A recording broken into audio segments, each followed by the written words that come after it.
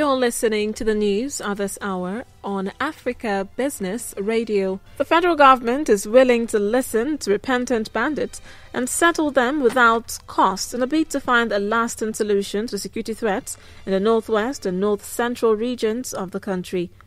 Minister of Police Affairs Mohammed Dingyadi says anybody willing to surrender and do it honourably and honestly, the government is ready to listen and see what they can do to settle them down without much cost. Dingyadi explained that the present administration intended to reintegrate repentant bandits into the larger society, saying the government would closely monitor those who have turned a new leaf to ensure they do not return to their old way of life. And that was the news at this time on Africa Business Radio. You can continue to listen live online at www.africabusinessradio.com or via our mobile app.